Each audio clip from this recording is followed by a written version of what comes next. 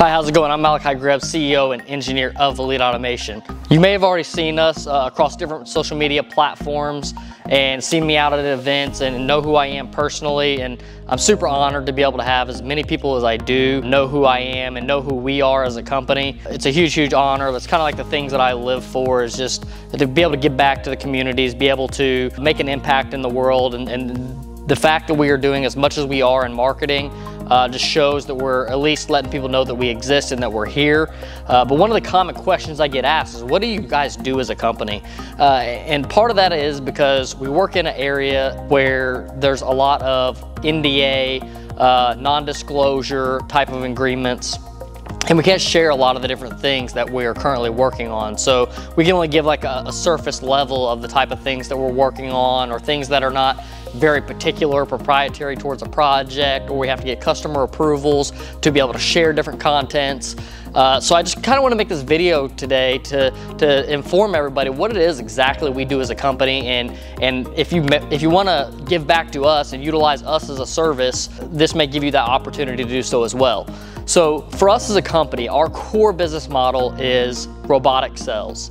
So we're doing any type of application that involves a robotic cell, at least on an application to application basis. We're not just accepting any and every projects, but if it's your common, palletizing project, pick and place, weld cell, those are all very common projects that we work on. And then one of the next things that we kind of like dive into to dig like a little bit deeper of like who we are and what we do, we're really focused on like some of the technologies, really focused on integration, right? We're systems integrators, and a lot of companies are systems integrators, but I try to keep us very focused where it doesn't matter if it's a Keyence camera or a Cognex camera, or if we're doing a line tracking technology. All these different platforms our team is able to handle because we hire individuals who are trained in those areas and have built out a very diverse group of members in our company that can handle many things. Another big portion of what we do, and I mentioned it previously, is robotic cells and robotic fixture design and fabrication, manufacturing of those fixtures. That's been like a huge thing of what we do as a company. And to be 100% honest with you guys, it wasn't even 100% my vision that drove us in that direction. It just happened to be the fact that we brought on individuals into our company. Okay, this guy has kuka experience, I don't. This guy has yaskawa experience, I don't. This guy has Omron PLC experience, I don't. And then through that and our expansion and growth in those ways, we've actually tended to hire a lot of individuals who have a lot of robotic weld application experience, like have spent the majority of their career in robotic welding. Now we do have plenty of engineers on the material handling side of things, but because we have a slight imbalance in the people that can handle, the engineers that can handle the welding type applications, it's really driving us to go in that direction, right? Because our whole purpose as a company, of any company, is to provide a service, right? And one of the next big things into that is to do that at an expert level, right? And if you're not providing a service at an expert level, then why does the company not just go ahead and hire somebody internally, right, and train them themselves? So just the fact that we have that ecosystem of individuals who have worked in particular areas is a huge deal.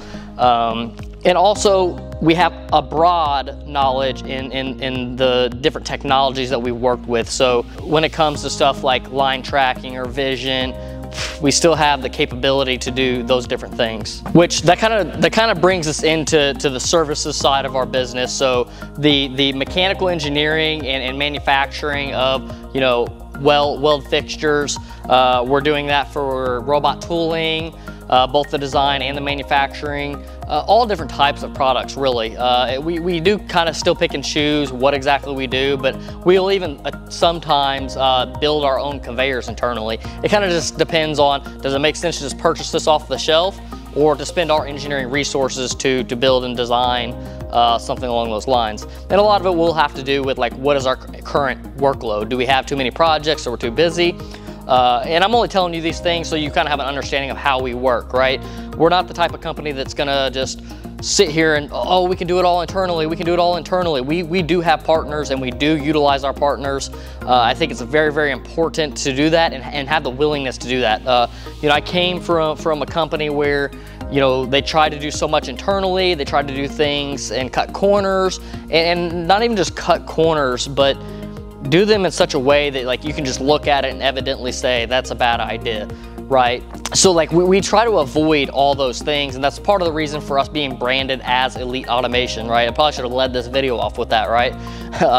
You know, I named Elite Automation because I wanted everybody to know that we're going to be the best, right? We're striving to be the best. I'm not saying we are the best, but we will be the best. And if we're never the best, then we're going to still keep striving to be the best. And that's going into everything as far as our services, our employment. You know, I want people to want to work with us and be like, I have no reason to quit. Why would I ever quit there? And people can come to our employees and ask them things like, oh, we'll pay you X amount more, or oh, we'll give you this many more vacation days. And I just want our whole ecosystem of a company to be so good that nobody wants to leave. And it's gonna take us some time to really build that out to be to the point where I really, really want it. And I have big, huge visions as far as all that stuff goes, but that's another video for another time. And then so like the services side of things, you know, us providing our services to our customers, you know, one of the big focuses is that, you know, we can do things like our installs much more quicker. We can do our programming quicker. We can, you know, output our systems in a much quicker manner. We don't get caught up in the bureaucracy of like having so many departments and so many layers of approvals and whatnot. Everything is very project and team oriented, right? So the way our company is structured is individuals are assigned a project, right? And those individuals are responsible for their project. And then we'll have overall engineers. And a lot of companies are structured in this way to some degree, but there's also a little bit more of a bit of leadership within the project owners themselves, right? We want to give our members the ability to lead their own project, to be responsible of their own project. And then we still all have our checks and balances to ensure that the project's on track, but also giving them the freedom to operate their project the way they feel they need to. And I feel like that, like I said, that just gives us a better way to be able to service and provide our customers in a much quicker and efficient manner. So diving into a few more like the services that we offer, we're offering, you know, our PLC programming, our robot programming, HMI. We're doing a lot of remote troubleshooting, remote programming / hybrid on-site programming. So one of the things that we're also building out as a company is our remote support. So you can purchase remote support packages from us, and as of right now they're all custom. We're quoting out each individual one, but at some point in time you'll be able to go directly to our website, see exact costings for each individual remote service that we offer. And so the whole objective of that is, if it's one of our non-capital projects, we offer it as a service. If it's our capital project, it automatically comes on our system, whether it's purchased or not. And we do that because we want to be able to service our projects to the best of our ability. And the only way to really be able to do that is through remote services.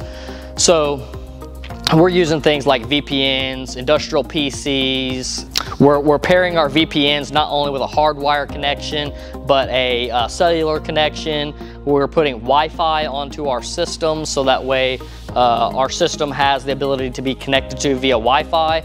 And all of these are just tools that help the programmers on site and the programmers who are remote, and also the individuals within your company, the engineers in your facility. So instead of having to sit there with a 3-foot Ethernet cable and be plugged into the machine, you can be anywhere in the general area of that machine and have the ability to program it. And if not already, you should be able to have access to the VPN and log into the VPN so you can sit back in your office in the AC and be able to at least monitor things, you know, maybe not make changes because of safety concerns, right? One of the other things that with our remote systems is cameras. But a lot of customers we're finding is like, as of right now, they're not super acceptable to cameras just because of privacy policies and whatnot. But there are a few customers who are open to that, and that's super, super powerful as well, because if we can just flip on some cameras and be able to see the work cell, then that's a huge added layer of data that we get that we can't get any other way. So that's kind of the general summary of what we do as a company. Again, our core focus is capital projects, 110%, that's what our core focus is. Secondly, it would probably be mechanical engineering, machined parts.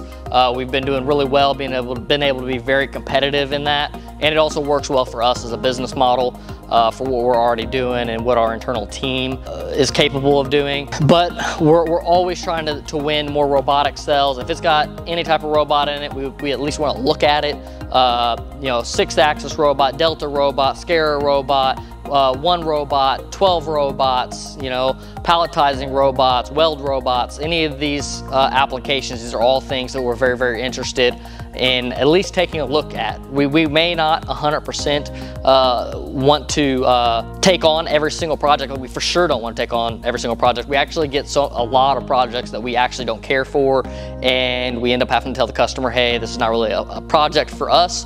Up front, we always tell people we entertain them, but then it just kind of depends on how sticky the actual application is. If you're trying to automate something that is not a very controlled environment, not a very controlled inputs to the system, then it's going to be very hard to have your output ever be controlled and never have a successful system. So that's a good tip. If you're looking to automate things and you're not already automating, you got to have your inputs be very controlled, right? The components that you're dealing with need to be able to be presented in the same way every time. And that's something what we do as well. We'll get products presented through like bowl feeders or different technologies like that. And then one last thing that I do want to mention that we do is AMR deployment. So AMRs are huge. I highly promote that you utilize AMRs in your facility if there's any possibility to do it, because it's a newer technology, it's quick deployment, and it's just gonna help you be able to move your products around, and especially with like right now with the employee shortages and whatnot, the manufacturing industry is already struggling to employ people.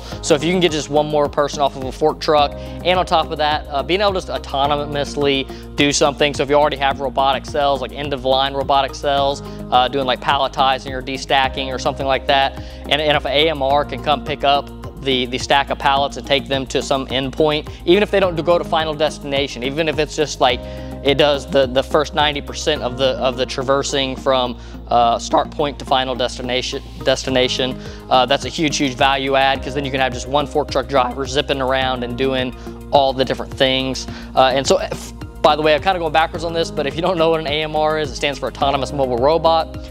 It's very similar to an AGV. That would have been kind of good key information for me to tell you in the beginning.